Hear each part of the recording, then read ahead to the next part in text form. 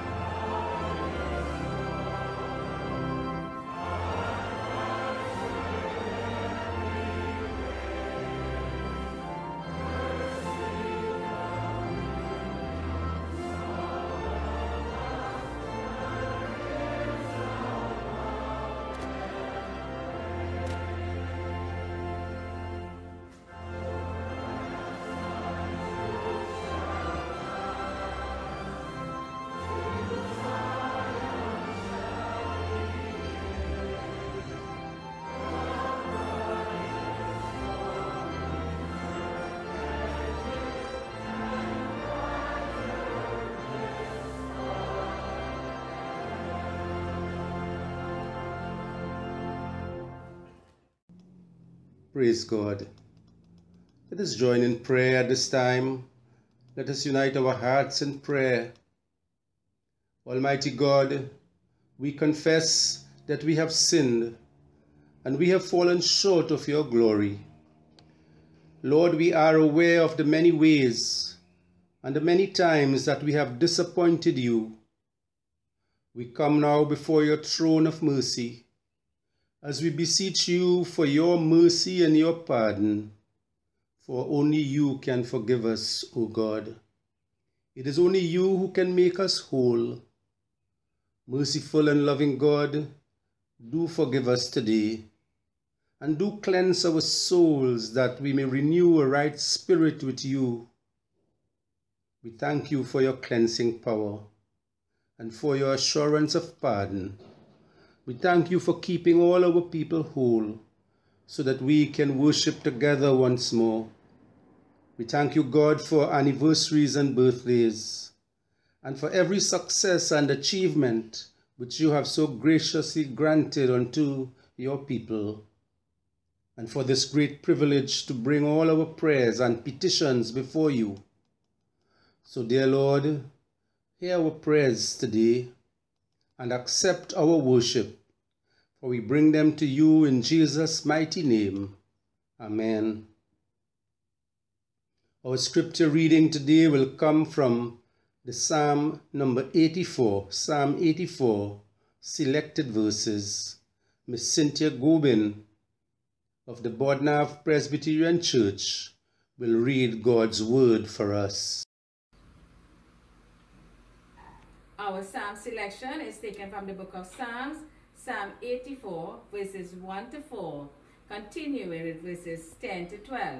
And I'm reading from the Good News Bible.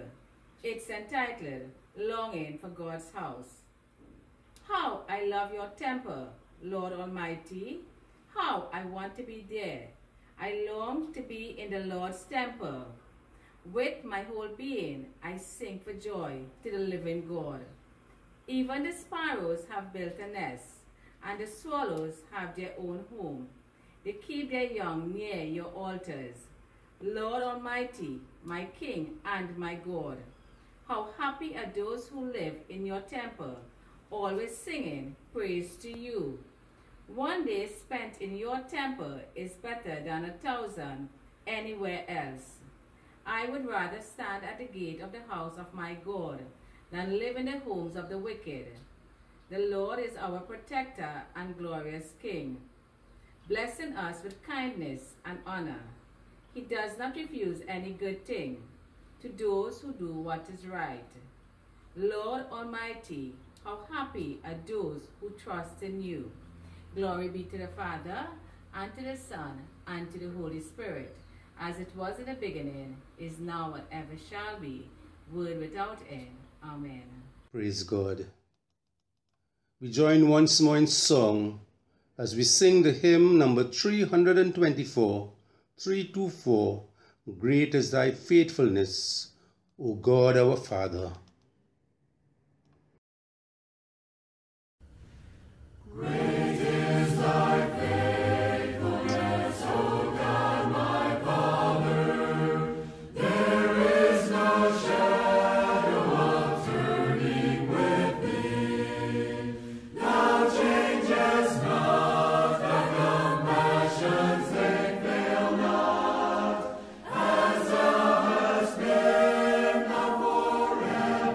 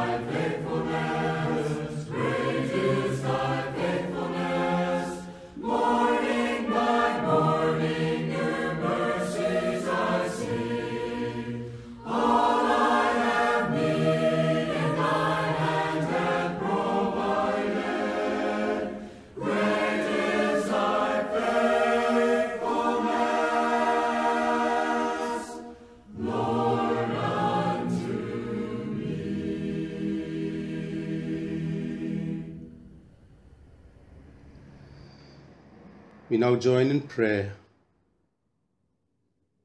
Gracious and loving God, we lift up our hearts to you, knowing that the grass withers, the flower fades, but your word, O God, endures forever. So bless the words of my mouth, and bless the meditation of all our hearts, that they may be acceptable unto you, O God, our strength and our Redeemer. Amen. Today we rejoice with Borde Narve on the celebration of their anniversary, and we thank Almighty God for all our other churches, Lengua, Barrackpore, Rushard Douglas, and Clark Rushard, and for all our leaders and members who tirelessly fly the flag of our Lord Jesus.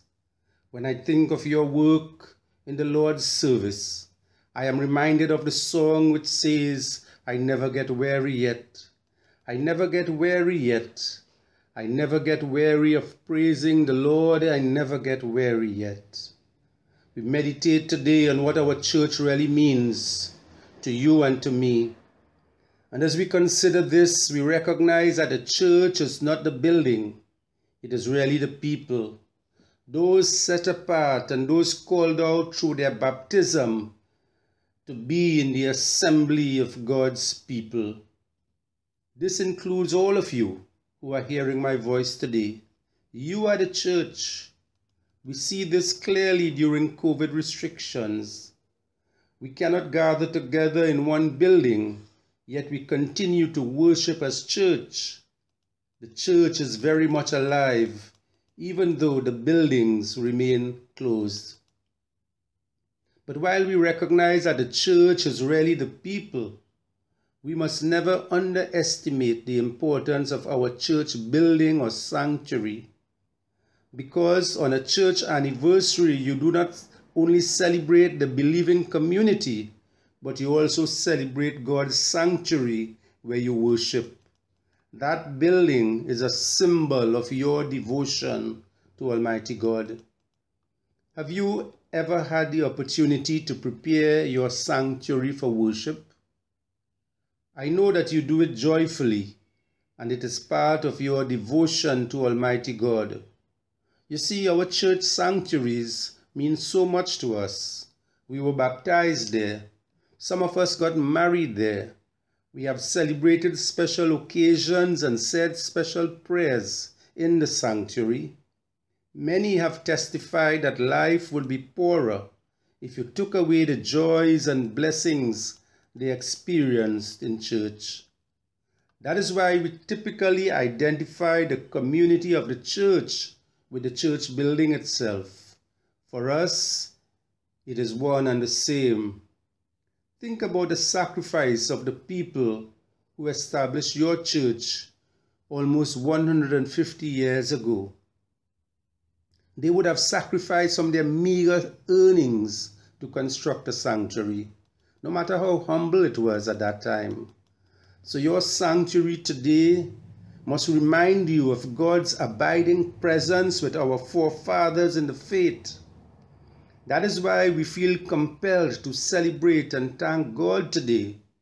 We do not worship the building as if it was some kind of idol, but that building speaks of a people's devotion to a loving God and Savior.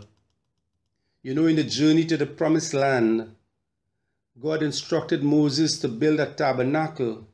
It was there, that central place, that the people will assemble to worship their God. Many years later, King Solomon would build a temple which became the central place of worship for the Hebrew people. Jesus himself never built any church. He worshipped in synagogues and in the temple.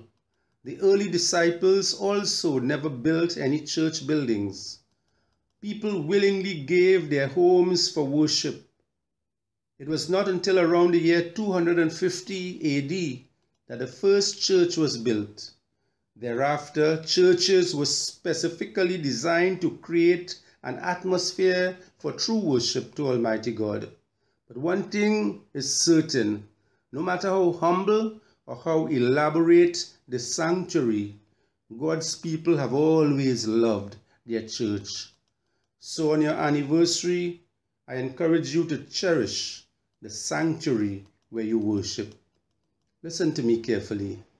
Your church is a place designed for people to meet God. There are many today who are longing for God, and perhaps because of their lifestyles, they have not been able to feel God's presence, although God is everywhere. That is the purpose of the church. It is here that the Spirit of God reigns. We can surely find God in the church. It was in the temple that the Jewish people would go to offer their sacrifices, their prayers, their praise, their thanksgiving. Every year, Hannah would make a pilgrimage to the temple. Luke's Gospel tells us that Simeon was directed by the Holy Spirit to go to the temple. Anna the prophetess remained in the temple day and night. That shows the centrality of the place of worship for the children of God. Your sanctuary, my dear friends, is just as important for you. Your church, whether at Borde Narve, Lengua, Barrackpore, Rushard Douglas or Clark Road, is your temple. Listen to this. I know many who come into the church early just to whisper quiet prayer. The power of the Holy Spirit is powerful in our churches. When we enter our church, we are moved to say, surely the presence of the Lord is in this place. And so we see in Psalm 84, the psalmist praises God for the place of worship. He says, how amiable, how beloved is your house, O Lord. We today need to feel the same way about God's house. Whether your building is a tent, a tabernacle, a church, it has the same attraction to the worshipper. The psalmist says, my soul longs and even faints for the courts of Yahweh. These are the passionate words of a worshipper, a believer like you, like me, longing to be in the Lord's house, where like the psalmist, we are in the presence of God. Today we miss the assembling of God's people in the sanctuary, and we grieve like the psalmist as he expresses a deep desire for his beloved place of worship. The psalmist confesses that he longs to be in the temple where he could stand in the presence of the living God, and he envies the sparrow which has built a nest near the altar. The psalmist sees a special joy among those who have the opportunity to be in God's house, who are in God's presence. Blessed are those who dwell in your house.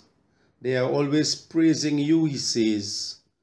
One day spent in your house is better than 1,000 days spent anywhere else. Today, however, our anniversary is not all about the beauty and the comfort of the sanctuary. We have a challenge before us. We must evaluate whether the fellowship of our church has grown, has prospered. What has your church achieved since the last anniversary? What has it achieved in its spiritual growth, in the growth in numbers, in financial growth, in its outreach, in its fellowship? And don't just blame the local board or the elders, because we all belong equally to the body of Christ. Celebration of anniversary will be more meaningful if we would measure how our church has grown in the past year and how we have contributed to that growth. And then our anniversary must motivate us to make a new commitment to the community and the place where we worship. Yes, commitment. In Psalm 27, the psalmist declares, one thing I ask from the Lord, this only do I seek, that I may dwell in the house of the Lord all the days of my life, to gaze on the beauty of the Lord and to seek him in his temple. The psalmist must have strayed from God's way and from the assembly in God's tabernacle, just like some of us. But he must have done an evaluation of his personal situation, and now he makes an amazing commitment to worship in the house of the Lord. The psalmist makes a commitment to dwell in the house of the Lord all the days of his life. Whatever has been his past, the psalmist now wants to devote his energies to God's service in the Lord's house. In the house of the Lord, he would behold the beauty of the Lord, and he will learn more about God. That is what the church is for. We sometimes sing the song, "Let the beauty of Jesus be seen in me." That is the beauty that the psalmist wants to behold. So what is your desire today, my dear friends? I pray that you will never forget the great legacy of God's holy church that has been passed to your care, that you will never neglect the privilege of worshiping in the sanctuary, in the assembly of God's people.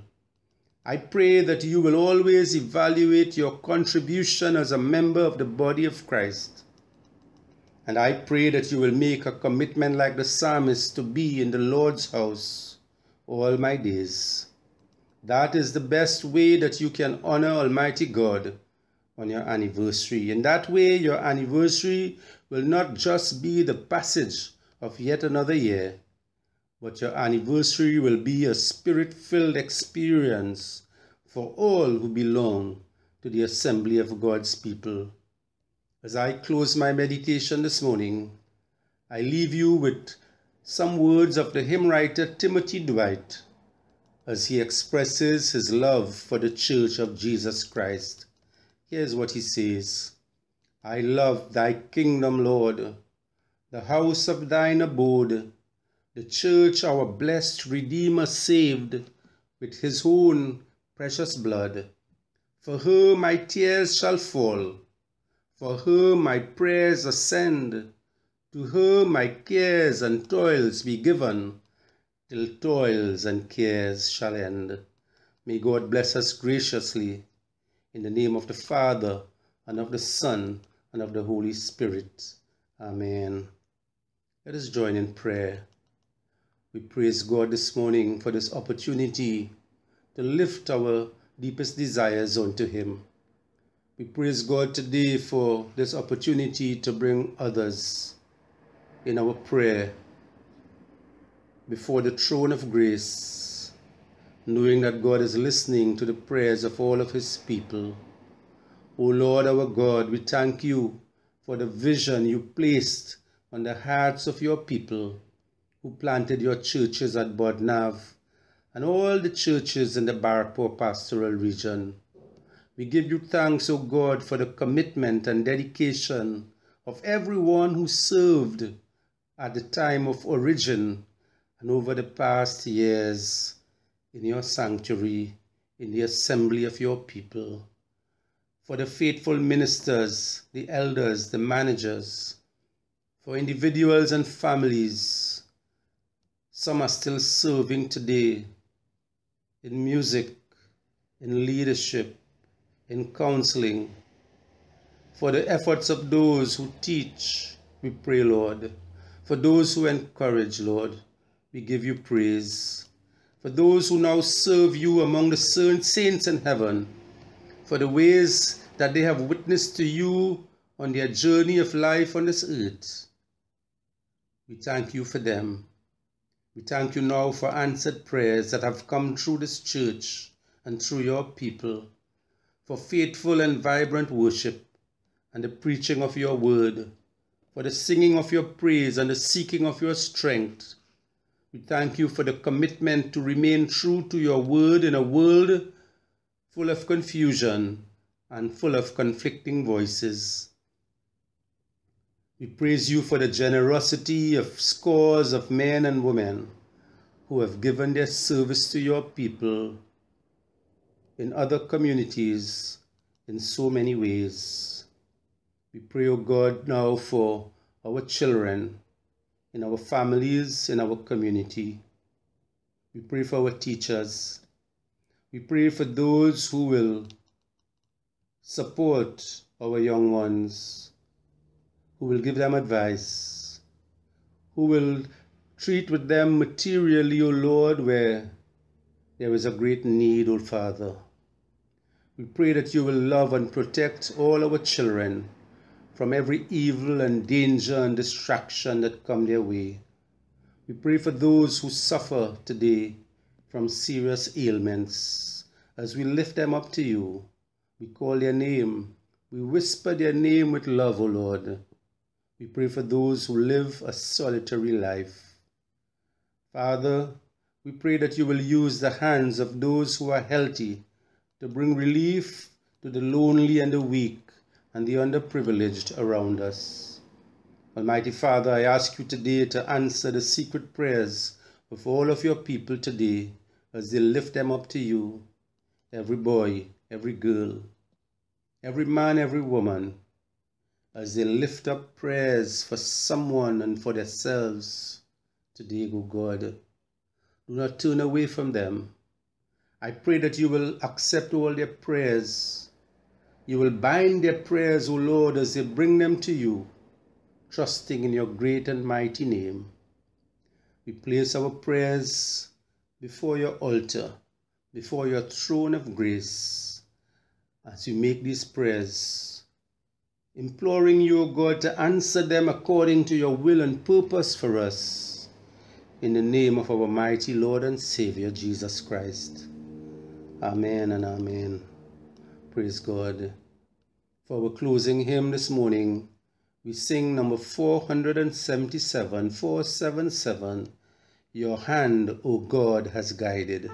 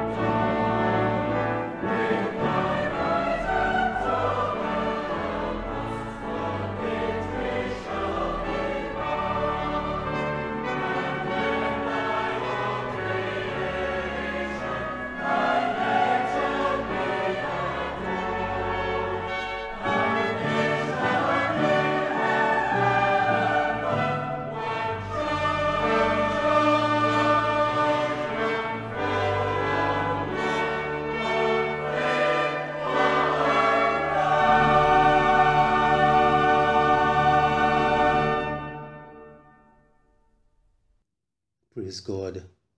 I thank all of you for worshiping with us today. Do have a safe and wonderful week until we meet again. Let us join together for the benediction. May the God who gave us our past, and the Savior who walks at our side each day, and the Holy Spirit who fills us always with life abundant, may they grace your paths with peace and hope and joy. And may they grant all success to you and to me, to all our children and loved ones, and to all our churches, especially Borde Narve Presbyterian Church and to all God's people and children everywhere, both now and forevermore. We now chant together the choral benediction.